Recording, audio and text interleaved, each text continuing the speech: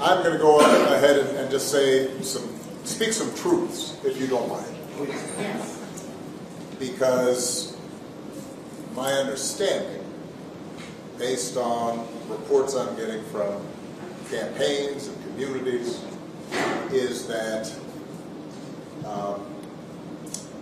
we have not yet seen the same kinds of energy and turnout in all quarters of our neighborhoods and communities as we saw when I was running.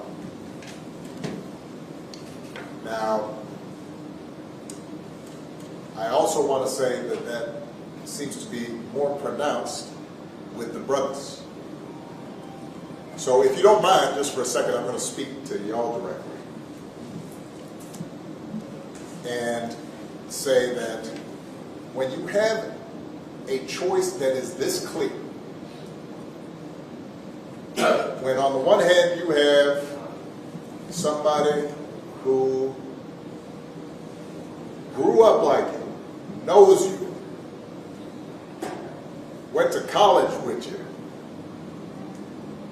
understands the struggles and pain and joy that comes from those experiences, who's had to work harder and do more and overcome and achieves the second highest office in the land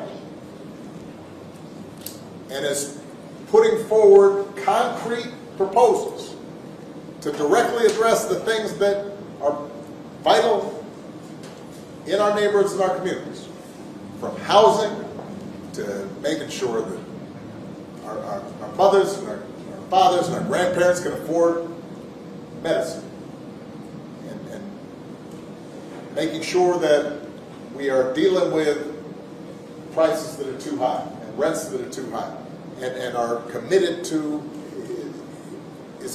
making sure that we maintain the Affordable Care Act so everybody's got health care, and cares about things like education and entrepreneurship in our neighborhoods. And that's on one side. And on the other side, you have someone who has consistently shown disregard, not just for the communities, but for you as a person. And you're thinking about sitting out? I'm not. But, you know, Cousin Pookie might be. And you're coming up with all kinds of reasons and excuses.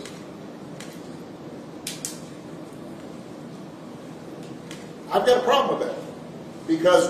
Because part of it makes me think, and I'm speaking to men directly now, part of it makes me think that, well, you just aren't feeling the idea of having a woman as president. And you're coming up with other alternatives and other reasons for that. And I think anybody you are talking to in a barbershop, anybody you are talking to in your house, in your family, at church, who is coming with that kind of attitude, I think you have to ask them, well, how can that be? Because the women in our lives have been getting our backs this entire time. They've been raising us and working and having our backs. And when we get in trouble and the system's not working for us, they're the ones who are out there marching and protesting. And so now you're thinking about sitting out or even supporting somebody who has a history of denigrating you because you think that's a sign of strength, because that's what being a man is, putting women down. That's not acceptable. That's not, this shouldn't even be a question. A few days ago, Obama delivered those remarks that you just watched, and before I give my opinion on them, I just want to state Nina Turner's commentary. Why are black men being lectured to? Why are black men being belittled in ways that no other voting group? And then The Hill messes it up. She added she has a lot of love for Obama, but for him to single out black men is wrong, and some of the black men that I have talked to have their reasons why they want to vote a different way. And even if some of us may not like that, we have to expect it. Unless President Barack Obama is going to go out and lecture every other group of men from other identity groups, my message for Democrats is don't bring it here to black men who by and large don't vote much differently from black women, she said. As a politician, we should be trying to get all voters to vote, and hopefully there are a few good men out there who do care about stripping away some of women's bodily autonomy. And an article mentions that 1 in 4 black men under the age of 50 express support for Trump. So Obama's comments are just, where do we even begin? First of all, when he said the brothers, I just cringed. One of the things I despise most about politicians is how they have different ways of speaking depending on who their audience is.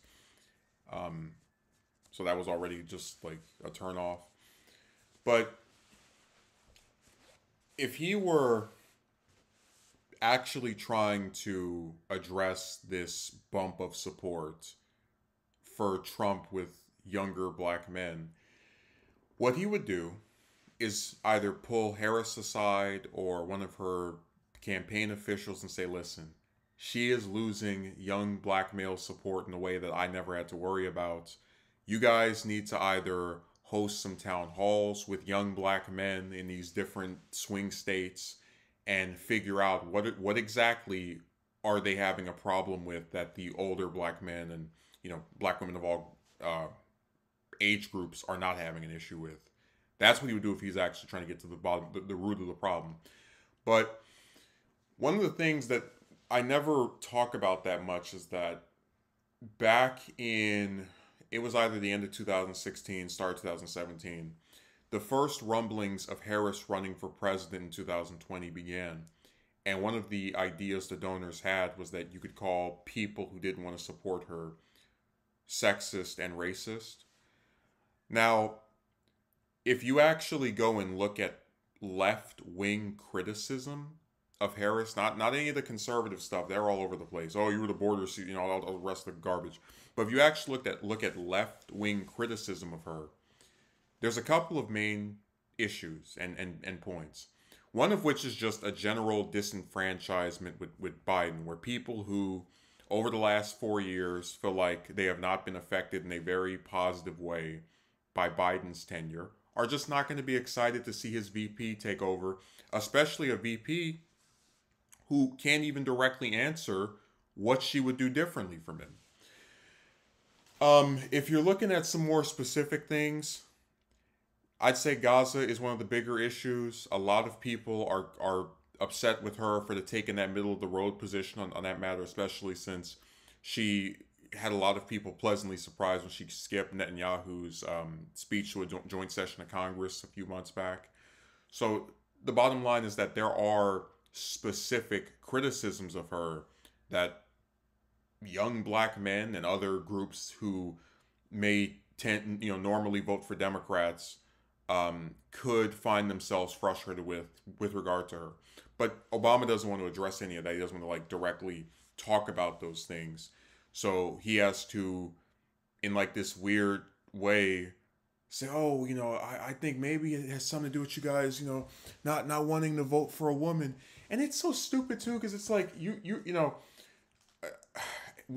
all the people like to bring up that Harris didn't get any votes, and you know, it's not a big that's not a big deal for the Democratic electorate. If it were, they would have been upset and rioting at the convention, and polls would show they were dissatisfied. They were happy that she took the spot from Biden. But it's like, he has the nerve to accuse black men of being sexist when Hillary won the black vote, what, in 2016? Of both genders, as far as I can remember. So suddenly, the same group of people who had no problem voting for a woman in a primary 8 years ago now suddenly are just like, no woman can be. Man, these people never they never learn. And I was also going to throw this in out there. Now, say what you want about Obama, but he is a very good campaigner. When he ran for office, his multiple different campaigns, both for president each time, and then for before that for senator and for the House, he's always able to make people feel good and communicate things in a way that sometimes you would find convincing. But where he has always struggled, one of his biggest flaws as a politician, and it's something that others have as well, is that in spite of his own charisma and ability to appeal and inspire, he tends to be around a bunch of sinking ships. You can look at his 2010 midterm where the Democrats were wiped out. They lost over 60 seats. The 2014 midterm where they lost the Senate. He's not someone who's really as capable at getting other people elected as himself, which is one of the reasons why when he left the White House, his party had lost, I believe it was over 1,000 seats in different state legislatures, just blown out. And you're seeing that right now with his comments relating to Harris. I can't think of a single man who would listen to Obama give those remarks and be inspired to vote for Harris. I can't think of a single guy that's like, oh yeah, I was on the fence about either her or Trump, but now that Obama has shamed me for not supporting someone, and let me also say this: black voters, I know that the stupid media likes to pretend that we are, but we're not a monolith. There are some black conservatives, right, that are on here. But even among the, more moderate left-wing ones, whatever, the fact that Harris went to a black school does not, what person who is afraid that they're not going to be able to pay their rent next month cares about that, And it's also really insulting to us as voters because it's like, oh yeah, this person is black, so I must support. It's like, no, I didn't support Alan Keyes or Herman Cain or Carson or Scott when he ran this year as well. It's like I'm not excited for candidates just because they have the same ethnicity as me. Just more nonsense. But yeah, this is really bringing me back to my video I made on Obama being the worst ex-president in American history. And I said the reason for stating that is he's someone who has never been through that period of disgrace that either Clinton or Bush have been in, right? Where, during the Me Too stuff, Clinton was just held in a secret bunker somewhere, and then Bush was extremely unpopular after he left office. Democrats have been clamoring for him to just be more involved, and his whole role in a retirement that has now stretched to being 7 years has been building a monument to himself with his presidential library, getting involved with making a bunch of movies and whatever, and endorsing and campaigning for people that run for office every 2 to 4 years. It's a really sad state of affairs. Because it's like, you look at someone who, and this is a common theme with politicians, when they're out of office, it's generally assumed that they can be more upfront with whatever their position is. Just they're more open to not towing the party line. Obama should have been the first one to pull Harris into a room and say, listen, if you want to follow me into the White House, follow Biden into the White House, you need to get this 1/4 of young black male voters to be satisfied with you. You need to directly go before them, have a town hall, have some panel, and ask them, what are your concerns? What are the things that are bothering you? Why are you shifting away from the party that your dad and grandpa supported? What is causing that? A lot of them would answer about income inequality. A lot of them would answer, some would answer about the border, some would answer about Gaza. But the point is that at least if she, directly addressed it, it would look like she actually wants their support instead of thinking she can just, ignore them and still win anyway, which is the current strategy being taken. But he's just such a just extremely condescending figure at this point. And I really think that if Harris loses this election, his comments alone aren't going to be like the main reason, like the biggest singular factor, but they're not helping her. And it's just sad to watch someone who, I remember Obama's 2008 campaign. People were excited for him as president. He entered office with, I think, a 70% approval rating, and there was a lot of hope in terms of just doing things about the banks and getting us out of wars, and so much of it turned out to be for nothing. And we got we got Bush's third term effectively in many ways. So his comments are stupid. He's continuing to prove why he'd be better off just sitting in Martha's Vineyard. He adds nothing to politics anymore, which is really sad because, like I said, when someone leaves office, that's when they're supposed to be more able to just say whatever they want. I'm done running for things. But he just shows how out of touch he is.